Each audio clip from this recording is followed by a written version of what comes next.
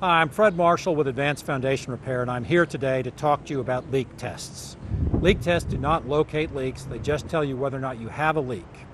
Leak tests are normally performed after a foundation is lifted to see if the lifting has caused any leaks. To test for leaks, it's first necessary to locate the sewer cleanouts.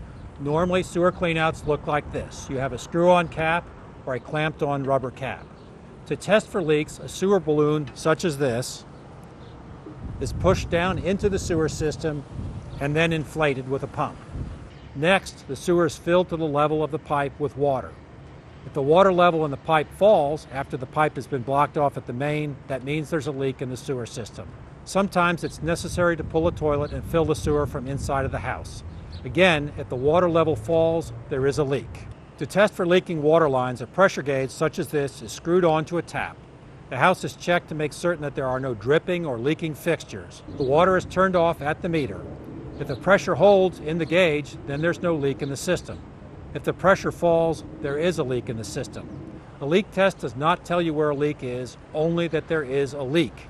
The next step is to have any leaks located and repaired. Remember, leaking sewer or water lines can cause serious damage to your foundation, so get your leaks fixed.